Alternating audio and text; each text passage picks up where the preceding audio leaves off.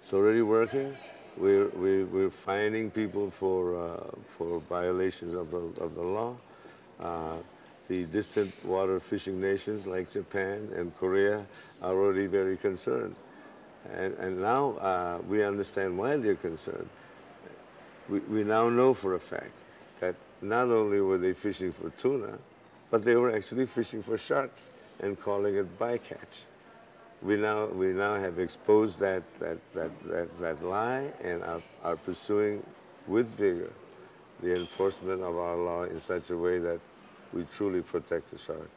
And we're hoping that our adjacent neighbors, Kiribati, Bepesem, Nauru, and the others will soon follow suit.